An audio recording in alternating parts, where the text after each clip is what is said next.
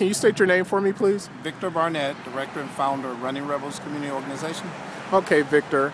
Can you tell me if metal detectors in schools is a good idea or a bad idea? Well, me personally, I'm not decided fully on that. I know the reason for them is to make sure that we don't have weapons in our school.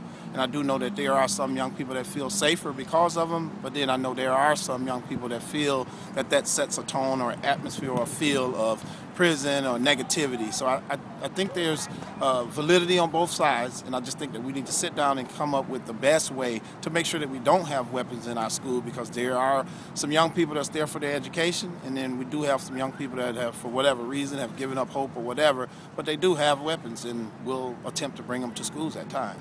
Now, I've seen the good and the bad side of it, just like you stated. But tell me, what kind of mentality does it set with the kid walking through a metal detector every day? Yeah. As I stated, some people and some young people actually feel safer because, it's almost like when they stepped up the situations at the airport. You had people complaining about the inconvenience, but then you have people feeling safer.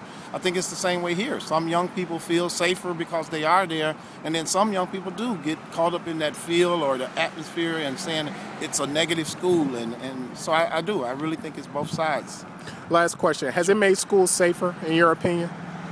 Have they made schools safer? I do know that they will have young people talking about them being present, and now someone that may have been thinking of bringing weapon to school definitely know that he shouldn't bring a weapon to school now. So is it working 100% like it should, and is it causing negativity? I'm not totally sure exactly. Okay, thanks a lot. Sure.